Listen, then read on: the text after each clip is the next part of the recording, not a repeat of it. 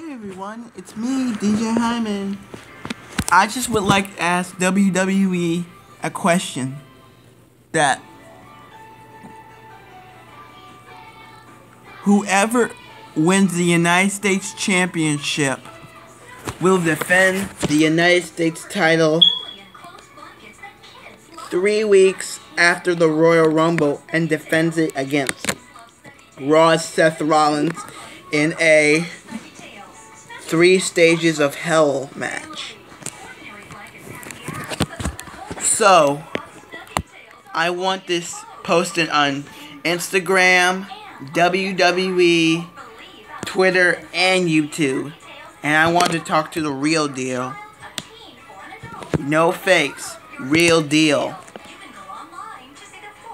So remember, whoever wins the United States title will defend it against Seth Rollins 2 weeks after the Royal Rumble.